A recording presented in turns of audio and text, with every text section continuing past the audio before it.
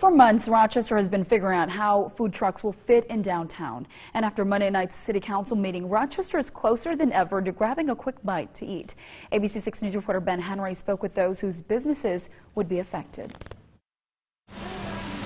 Right around noon on a nice day, downtown Rochester is a busy place to be. It's beautiful here. Chester's Kitchen and Bar knows this all too well, as lunchtime can be their busiest time of the day. That's why they say they're not too worried about mobile food units rolling in downtown. Certainly everyone's going to want to try these food trucks, and some people will do them more frequently than others, but overall I think businesses downtown, full service restaurants will still keep a good core. Absolutely. I'm not here to step on anybody's toes.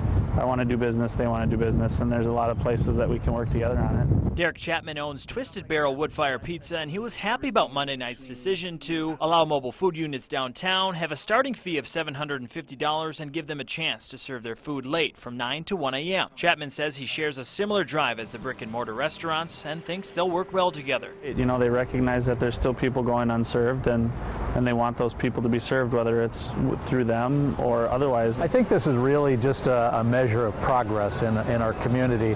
This was a topic that required some balance between entrepreneurial startup businesses as well as respect for bricks and mortar existing businesses.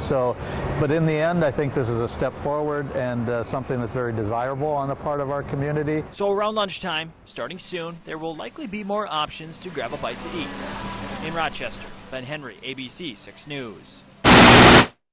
Council still needs to read through the ordinance one more time before a final vote. Once it's drafted, it hopes to have food trucks available downtown by early to mid-summer.